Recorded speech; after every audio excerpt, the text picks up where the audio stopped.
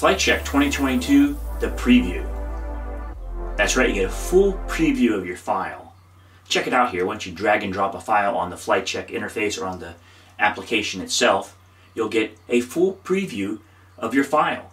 It's like an InDesign preview or a QuarkXPress preview or viewer. It's like a PDF viewer. It is like an Adobe Illustrator previewer or viewer, especially in combination with the pre-flight results.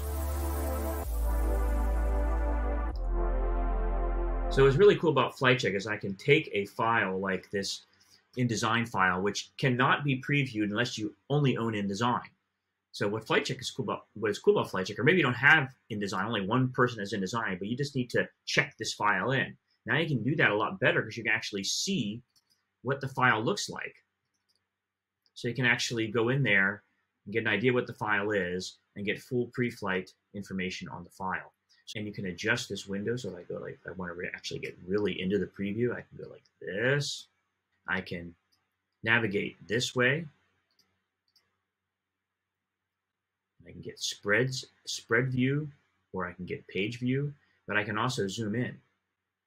So if I really want to go in there and see what's going on, I can actually get right in. We get a thumbnail view over here, which we can also hide or make bigger.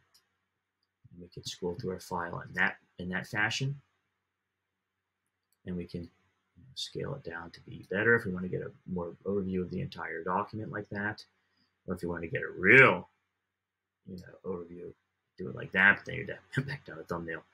So very handy thing is the preview in FlightCheck to allow you to actually see proprietary file formats, how they actually look, and then in combination with the pre-flight data. So you say like, okay, where's this image? Well, it's right here.